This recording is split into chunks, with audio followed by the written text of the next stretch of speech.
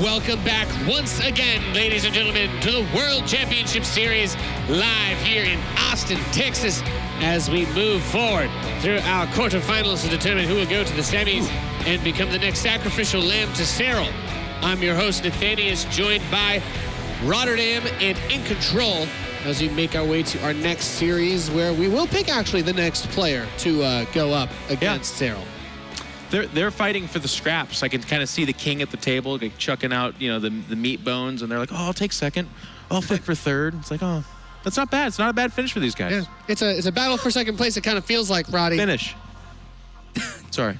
No, I don't think they're seeing it like that necessarily. I mean, obviously you want to keep your dreams alive. I don't think either of them is particularly worried about Sarah at this point because it's going to be a very tough ZvZ series for both of them. And Jeff, you're doing the caster thing. They need the WCS points as well. Do you? Yeah. Really? I mean, obviously they care a lot. Come on, you're in quarterfinals, first time of your life, if you're Lambo.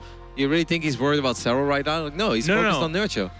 It's interesting, and the only reason I'm interrupting to make this point, it's not even another joke, guys, so chill. It's just like, it's literally, for the first time, I think, ever, it's at a point where they don't think of it in terms of, they're not worried about him per se in their matchup, they're just saying, I'm not going to win. There's no way. He wouldn't name names. He's that good. It was Snoot earlier who you know, we talked to him, and he's just like, oh yeah, no, nobody can beat him, he's the best, by a lot, and it's actually kind of boring. The players are saying that. Yep. When Neeb was dominating, nobody said that because Neeb would drop series, Neeb would lose, he'd have an off tournament.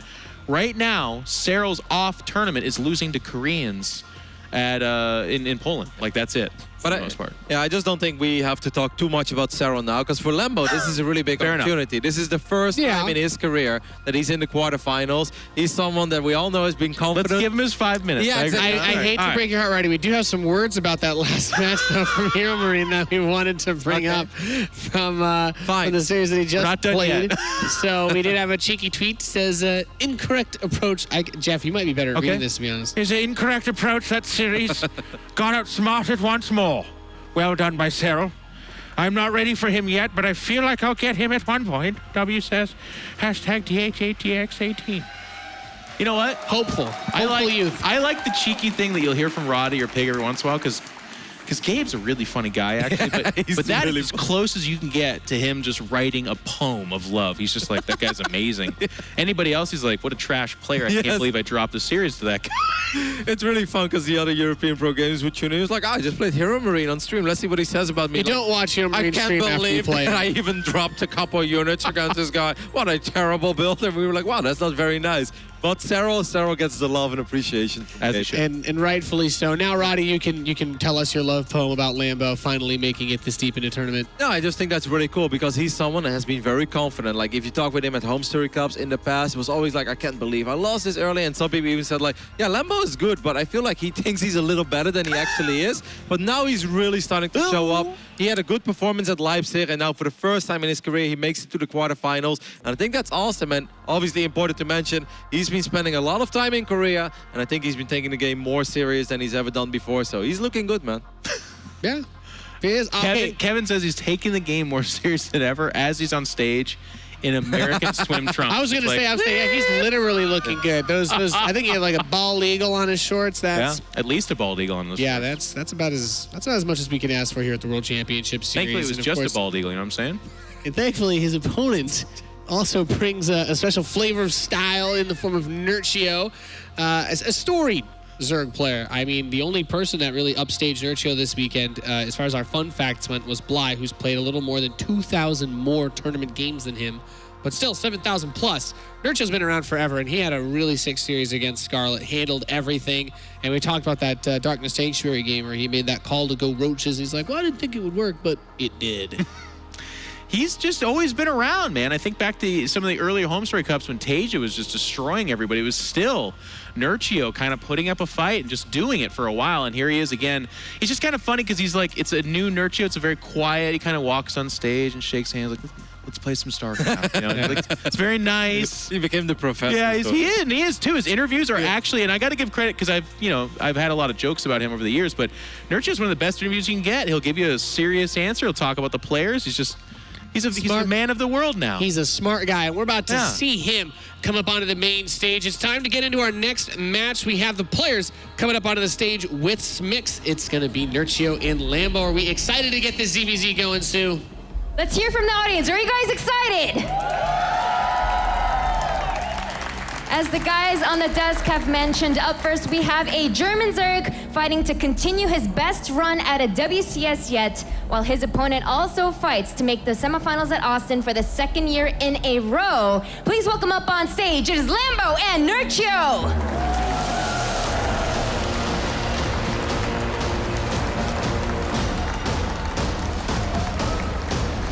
The handshake that gets us going into this match. The story, ZvZ Lambo going about as deep as he's ever been in a StarCraft tournament, looking to get even further before facing off against Terrell. The winner of this is going to have a hell of a hill to climb. And of course, Nerchio, who has been there, done that, got the t-shirt. Can he be stopped? Can either of these guys be stopped? Oh, yeah. Yeah, that's what I'm asking. Yes. I believe they both can. But this will be nice. We saw a couple of ZvZs out of both these guys, and it was kind of weird because the Nerchio Scarlet one was a little bit of Scarlet having a really tough time, I think, on this stage. A little bit less so Nerchio like throwing her for a loop. And then Lambo faced off against a True that looked a little bit discombobulated a little bit there. You know, yeah, maybe a pretty rambunctious 6th Street night for him on that Austin hot summer night.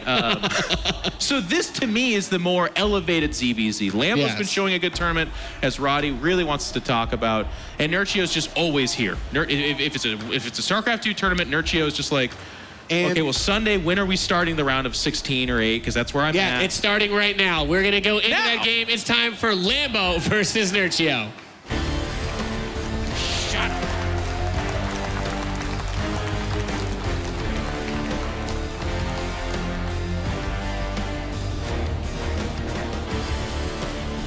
Welcome back, ladies and gentlemen, to the round of 8 on our final day, WCS Austin. We are getting ready to start off our next ZvZ. So let's go ahead and without further ado, introduce the blue player in the upper left-hand corner of Acid Plant. This is Clash's Lambo.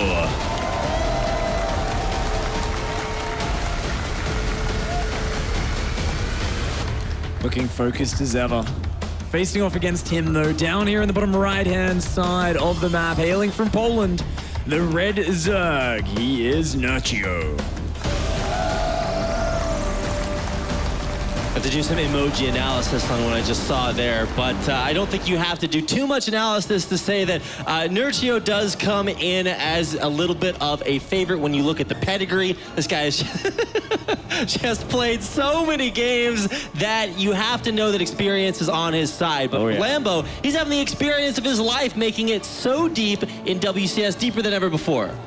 It's a funny spawning pool placement by Lambo. It's kind of like, you're going to go over there. Normally people build a bit of a wall with that, but interesting. He's hiding the spawning pool. Yeah. You scout it, you don't see it. Yeah. It's built at the proxy hatch. Maybe that's what you think. I don't know. Maybe there's a third somewhere. A little bit odd, not super impactful. I see Nerchio's spawning pool. I'm like, okay, everything seems exactly like it should. I've been living out in Seoul for a couple of years. I come back to Texas, and everything looks about like that spawning pool. The houses are very spread out. Everything is just some type of way, and it feels good to be back in Texas. So glad that we get a chance to have an analogy where I can share that. So just checking the creep to see if he spawned in that location pig. I'm sure he's pretty confident about that. Yeah, I don't think the weirdly placed spawning pool is going to make much impact on this game. Both players scouting each other out. Hatch gas pool for both sides, and this is where, of course, things may start to diverge. Your cookie cutter's standard Zerg versus Zerg is kind of just go for a Baneling nest, take a fast third. We see Lambo moving out for his kind of below the main base. So this one often sets you up for a little bit of a quicker ground push towards your opponent. If you break these rocks down in front of the hatchery, that can be really impactful. Whereas Nerchio's gone for a little bit more of a standard third in line with his natural. That's true, and if both players expand towards their forward thirds, especially here on Acid Plant, it's just seconds away from each other. So you really don't think of how long a game can last after that, because it's generally not very long. So already just a little bit of 2 versus 1. This is not a fair fight. The power of friendship, of course, in the hands of these two Zerglings, as they just nibble away. It's all right. Lambo's one called the Cousins. They're going to come in together and chase them out of there. And the Baneliness goes down very late for Lambo in comparison to Nerchio. So kind of cutting a bit of a corner there, playing a little bit greedier. I say a little bit. I mean, his 6 drones were out quite a bit earlier. He was up at 33 versus 27 for quite a few seconds. So Lambo kind of pushing the edges there with the greed a little bit more. Nerchio playing a bit more of a straightforward and standard game, and now dropping an Evolution Chamber. Curious to see which way he goes with that. Nerchio is the kind of guy who I'd normally expect to see a range upgrade, like, you know, this very fast range upgrade into Roaches, but Carapace has been all the rage this tournament. We've seen it over and over again, so that very well could be the case. And we already have Banelings morphing for Nerchio on Lambo's side of the map. They're already pre-rallied. No mystery about that. You know exactly where it's going. But a Zergling sneaking into Nerchio's base to get crucial scouting information is going to be very valuable for Lambo as Nerchio's Banes run in. Yeah, I mean, Roachorn and Evo going down for Lambo. Lambo, I don't know if he realizes just how many units are coming right now. His Overlords have, of course, spotted this big stream, but good dodging there by Nerchio. A 2-for-2 Baneling trade, but there's still 3 Banelings left over for Nerchio. Lambo really trying to cut some corners here with his defense, but 2 more Banelings do come back for him. Only a few worker losses. That's not too bad. A pretty clean hold there for Lambo. Ooh, and it could have been so much worse. So many very low HP drones there in that mineral line. I was waiting for the tragic moment, right, where everything explodes and the game just ends instantly. You know, one of those Scarlet GGs, and it's like, okay, well, time for the next series. But, you know, while Nerchio might know what it's like to make a player just tap out instantly, that's not what happened right there. Lambo did take fairly minimal damage, but still a worker, a deficit here for Nerchio after all said and done. Yeah, interesting that Nerchio did go for the Evolution Chamber so fast while mounting that Ling Bane. He's going to go for some more light Ling Bane pressure while droning up and adding that Roach tech behind it. Both players wanting to go into the Roach stage of the game. Queen gets isolated on the 3rd base. Nerchio with a nice pickup, starting to get some more worker damage as well. One Baneling gets a few Zerglings, a few more go down, but Nerchio is still running rampant in these bases. Lambo had his Zerglings out on the map, canceling some Banelings, so he's just now sending them back. This is actually a little bit of damage done by Nerchio that I wouldn't have expected him to be able to do. He gets the Queen pick off, which it just seems also very strange, and even gets into the natural for some drone kills. Yeah, I mean, it's not like it's going to massively swing the game in Nerchio's favor, because remember, Lambo's been pushing that greed a little bit further throughout the game. He's got Roach speed already on the way, whilst Nerchio's lair hasn't even finished, and Lambo is still up 10 supply throughout all this. Comes in and takes a nice little Ling versus Ling trade, backs off when that turns against him, and 4th base is on the way for Nerchio, but Lambo already building up into an impressive Roach army. And if he knocks those rocks down and just pushes across the map, there could be a very fearsome Roach push. Now, is this the realization of the purpose for why Lambo took that forward 3rd base? Was he always planning to go for this right now, or is this something that, you know, it was just, what's behind that decision? You know, it's weird, right? Because sometimes it is, you're thinking about maybe getting that Roach push going, maybe after the Ling Bane pressure slowed him down, it kind of just like changed it up a little. Sometimes people just prefer the more kind of defensive position there where it's got a few tighter chokes into it. So sometimes it is just a bit of personal preference and they prefer that layout as the game goes on. Lambo himself looks like he wants to go for a 4th base as well. He's still got a very fearsome Roach army. Look at the army supply tab. Ooh, that is a huge Roach advantage for Lambo. That is true. It's a little bit deceptive because Roaches take up a lot of supply just as is. But when you're fighting Roach versus Roach, yeah, more just wins. And I don't know, this is going to be a little bit scary for Nerchio. He's going to need to have a big swell of units here in just a second. Now, he is wrapping around from the back with a nice force of Zerglings, so maybe they can come back, but I think they're actually trying to snipe off some reinforcements, and that means it's just going to be more versus less. There are a couple of Ravagers in the back, though. We'll see how good their Corrosive Biles can be. First couple come down. They are dodged away from. The defense looks okay here for Nerchio, but he is still taking losses. So many workers being pulled in. I like the decision to do that by Nerchio, but it doesn't change the fact that this push is just so big and it's doing so much damage. The Zerglings were trying to intercept the reinforced during this, but they all got cleaned up. Lambo's Roaches are now starting to spill into the front lines, and I love the decisiveness from Lambo. Nerchio was caught here trying to get 2 more upgrades. Lambo just said, nuh-uh, everything is going committed to this attack right here, right now. He's already got a massive worker lead from it, but he is not done yet. You know, I thought it looked good for Nerchio, able to hold even with some drone losses, but the rally across across the map here is just non-stop. Lambo with a parade push of his own coming through and crushing this third base of Nerchio. This would be so huge if Lambo can close this game out here. It'll give him a lot of momentum in this series. Remember that record. But hey, starts it out with a quick victory. Lambo, decisive, solid defense. You know, I was worried for him. I won't lie, when I see a player playing that defensive in Zerg versus Zerg, having Banelings running in their mineral line, I'm like, oh, this is not going to go well. But he only took 4 drone losses. Fantastic micro. He defended the follow-up waves of pressure quite well. And somehow he just came out on top in the supply. Committed very decisively to a roach push. A really clean game plan from Lambo, and it worked out very well. Yeah, absolutely. The head-to-head is what Rotterdam, of course, loves to talk about. An incredible scoreline, Nerchio dominant, but I think the bigger point is the shape that Lambo's in right now. Taking game number 1 gives him a lot of momentum. He's making his deepest WCS run ever, and I think he could go all the way. For Nerchio, we're used to seeing this guy top 8, top 4, even winning tournaments, but right now he's down a game against Lambo, and I think this has to make him feel really good. Yeah, absolutely. You know, Lambo, he's got a lot of his own expectation as well as the German fans on his shoulders. He's been building up for a long time. He's had a lot of bad bracket luck. I mean, it's kind of funny with these German players. TLO last year always running into Neben being eliminated in the round of 32. This time around, it's been, you know, Lambo over the past few years getting knocked out by a lot of the champions. But he's finally kind of just making his way through. Even as he runs into good players, he's winning these series. And he's kicking this one off in a very, very nice way.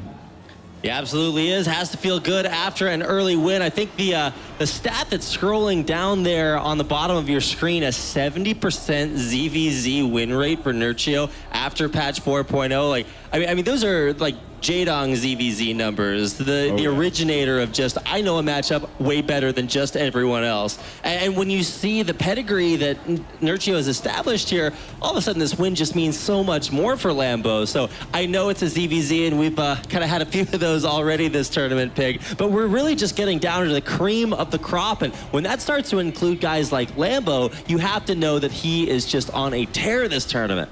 Oh yeah, I love seeing that confident opening in game 1. The next map will be Catalyst. So going to be a little bit of a shorter map. Both players, no doubt, going to be worried about those early 1-base Zergling, Baneling rushes. Worried about fast roach pushes across the map as well. The distance is just so much shorter. So it's going to be interesting to see how this series rounds up. After that, it's Dreamcatcher, and then on to Lost and Found. And if we make it to map 5, Darkness Sanctuary, which I would love to see a bit more Zerg versus Zerg on that map. We're just building Broodlords and Ultras. It's such a big map. We'll see if we get there. I mean, that would just be absolutely epic. But before we get to game 5, we have to get to game 2, Pig. Feel fairly confident about that. So let's get into it and start by introducing our blue player in the upper left-hand corner of Catalyst. This is Lambo.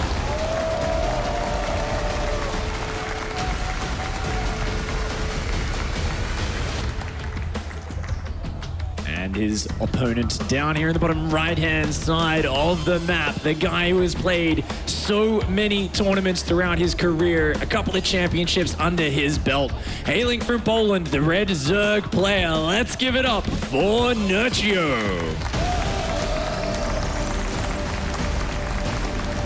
There is, of course, a 3-time major tournament champion. This guy just finished beating 100 helpless nerds in a row in a show match he did with Red Bull. And I do feel like if you are sponsored with Red Bull, your Zergling should start off with Zergling Speed because it gives them wings. But unfortunately, we have some balance in the game that stops that advertising opportunity from being possible. I think the biggest thing to watch out for is this consistently strange pool place. Remind me to ask him about that later. I'm really Why curious. do you put it there?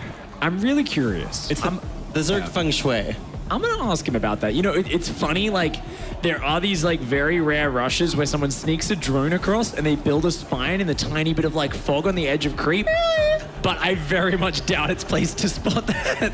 I'm just like, maybe, but I don't think so. I'm definitely gonna ask him after this series. I'll go find him backstage.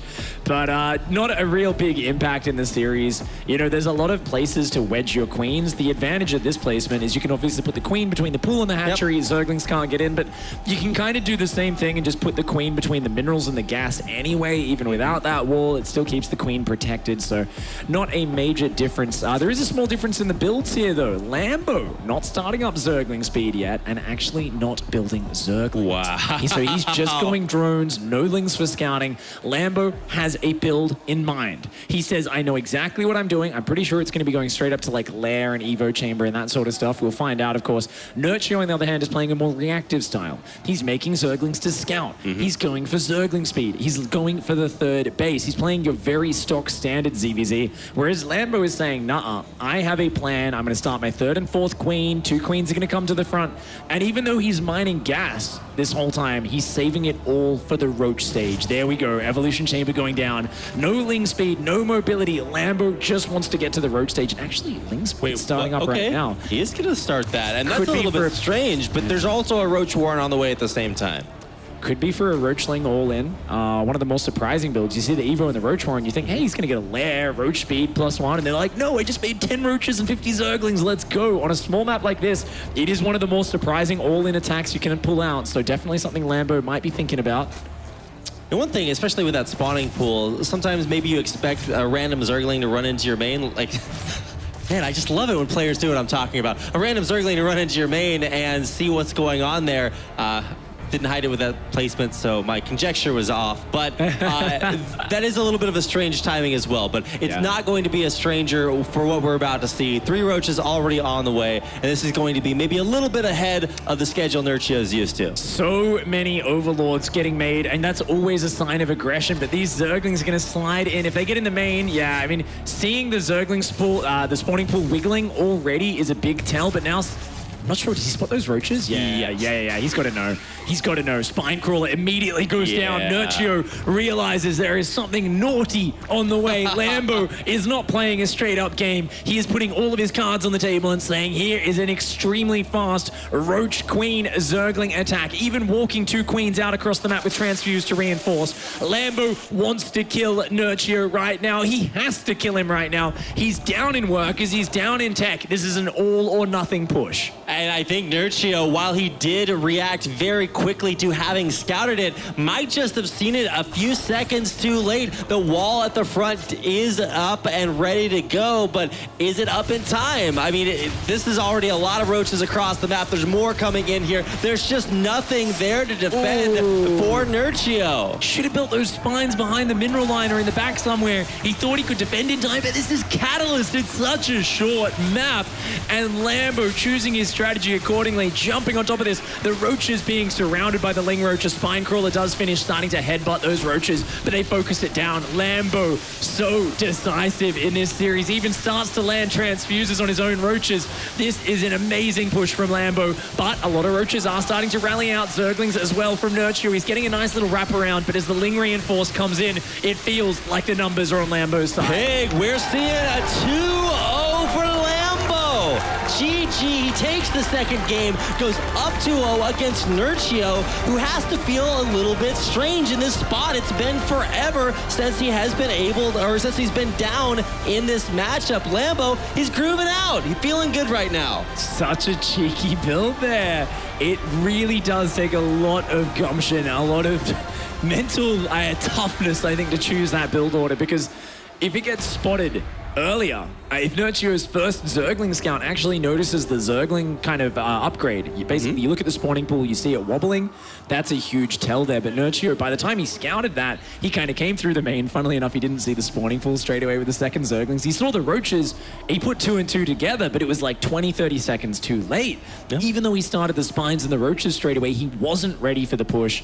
Lambo's gamble pays off. 2-0 lead. Now he's got 2 games to spare. He can start playing even riskier at this point. Like, he's got so many mistakes he can make and still come out on top in this series. I mean, you talked about how not crazy, but just how nerve-wracking it can be to choose a build like Lambo just did against Nerchio, a guy that you just haven't beat in years.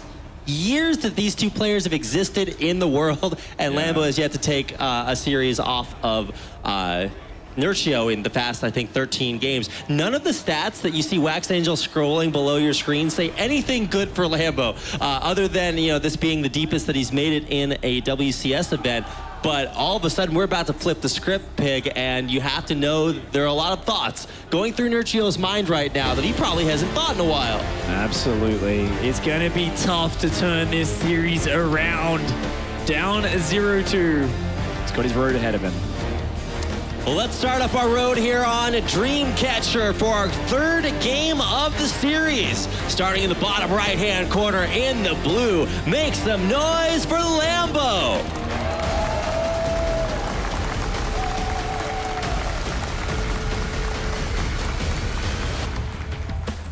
And up here in the top left-hand side, the Polish champion, a man of great renown.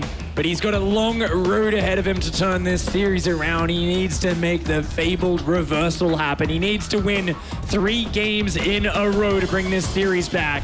Let's hear it for the man in the red. He is Nerchio. You know, I can't help but think of the last time I saw Nerchio losing some Zerg vs. Zerg games like this. It makes me think of, I believe it was IEM Shanghai 2016. Nerchio, one of the absolute favorites. He was in some of the best form of his life at that tournament about 2 years ago now. And he actually lost to Violet there, who was kind of on a downswing. It was, you know, Violet retired at this point. And he was not really, we said he had no chance to beat Nerchio. He came out with some pre-planned timing attacks, some kind of gamble, but very well executed attacks. And Nerchio was always just barely not quite ready. And I feel like this is a very powerful way to play Zerg versus Zerg. If you take the aggressive momentum, you have a game plan going into it. All you need to focus on is kind of just denying your opponent's information and executing a very crisp attack. And that second game was the textbook example of that. Nerchio, is he just going to keep playing reactive, or is he maybe going to take a risk himself? Is he maybe going to go out there, be aggressive, put some momentum on, try to kind of force some more mistakes out of his opponent rather than expecting perfect play from himself? Well, Zergling's on the way for Nerchio, drones for Lambo. So once again, he is taking a more passive approach to the early game. We're not seeing, and this is kind of strange to me, we're not seeing any like 13-12s, 12 pools, any like super ultra crazy early aggression. So that does mean that our players are, you know, just playing a little bit more straight up. But I was talking to Lambo earlier, he was saying he's having some problems with jet lag, can't really sleep, so he's not feeling 100% for this.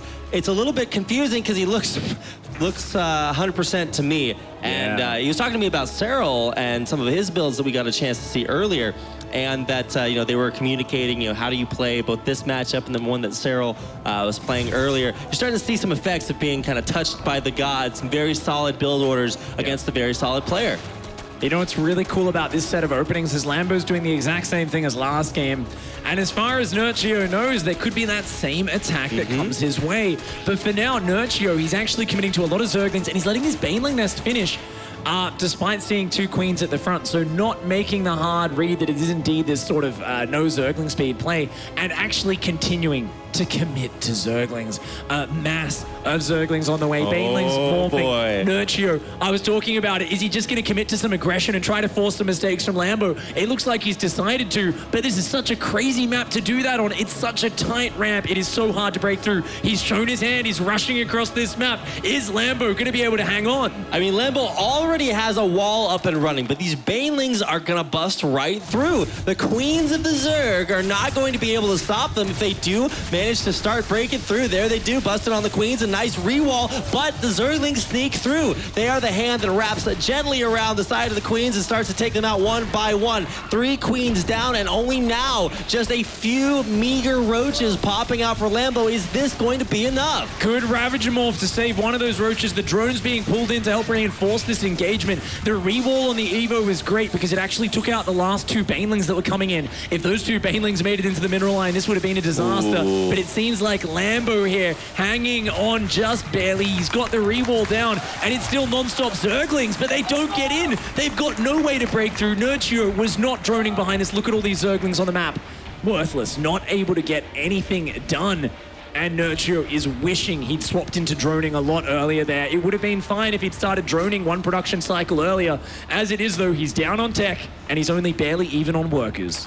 And you were talking about maybe seeing range upgrade earlier in the series from Nerchio. This time it's Lambo, who after surviving is going to have this upgrade hit. This will allow him to 2-shot Zerglings. He is swelling in supply, all these roaches coming out, and it's nothing but Zerglings coming through for Nerchio with a +1 carapace on the way that realistically will not finish before the game does. Yeah, Nerchio, and he hates being in this scenario, but he is playing it correctly in that he's saying, I'm way behind, I have to take a gamble. Let's just cut workers and build non-stop units. Now, if Lambo droned up a little bit here, took a third base, added a second Evo chamber, this would work out pretty well. Suddenly you flood in with Zerglings, you surround the roach pressure, crush it, counterattack at the same time. Suddenly the game's back in Nerchio's court. That's what's playing out in Nerchio's head. Unfortunately, Lambo's just holding down the roach key, man, and that is perfect against someone who's just building unupgraded Zerglings. As you said, there's no way that carapace finishes in time. Even though that would cancel out the +1 range, it is not ready, and this is such a scary army.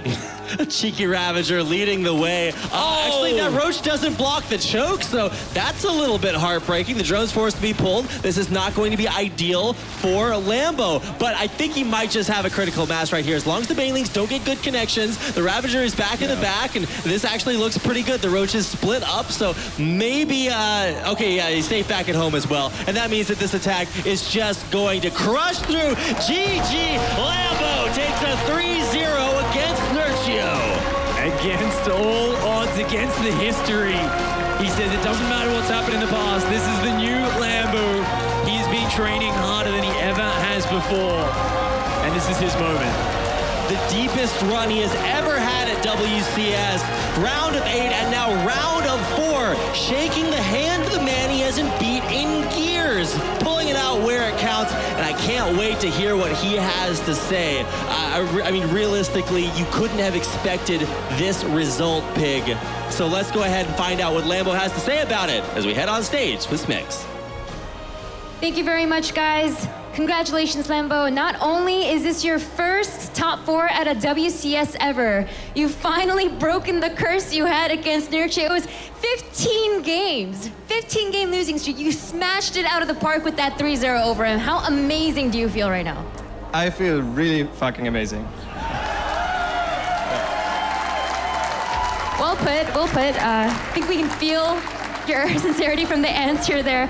I want to talk about game 2 because it was a 3-0, but game 2, the strategy that you chose seemed very a laser-esque in a way with the roach, you know, like not really teching up. So I know that you guys are also good friends. So was there influence from him at all? No, that's actually a build that Rogue uses a lot, and I showed that I like to go 2-base layer before, and usually against that you can drone up a bit longer and you can delay your roach for him. So I thought I play a build that looks the same, but it's actually all in. So that's why it worked. Well, we just saw you take down Nerchio, but up next you kind of have the final boss. Even though it is the semifinal, you have Cyril standing in front of you. But you have this crazy momentum going on. You know, you had the first top 8 yesterday, first top 4 today. Can you make your first grand finals against Cyril? I really hope so. You know, all of this so far has been off of my ZvZ, which is my worst matchup, to be honest. So I guess not anymore. I talked to Cyril before. He told me, yeah, your Korean baboon ZvZ won't work on me, but we'll see about that. We'll see indeed. Congratulations again. Best of luck in your match against Cyril Nathanius. Back to you. Thank you, Smix, as we have another semifinalist ready to go in the form of Lambo with a 3-0 victory over Nerchio, toppling the seasoned veteran. Been a lot of 3-0s, Nate, or 3-1s. Yeah. I think my analysis earlier, kind of each day, I'm like, you know what? Trimming the fat. If we keep trimming all this fat, there's not going to be anything left except for Cyril in the end, I guess. But I do like seeing that confidence. I do like hearing from him that he's going into it with a bit of humor and the idea that he has a fighting chance. One of the worst things you can hear, and StarCraft players will give this to you, is like, what do you think about your chance in the grand finals? Like, I'm dead. 0%. You're like, what a great final, you know, or semifinal. But in this case, he believes he's got a chance, and I like that. I hope he does. Does he, though? Does he, though? That's the question you got to ask yourself. Does he, though?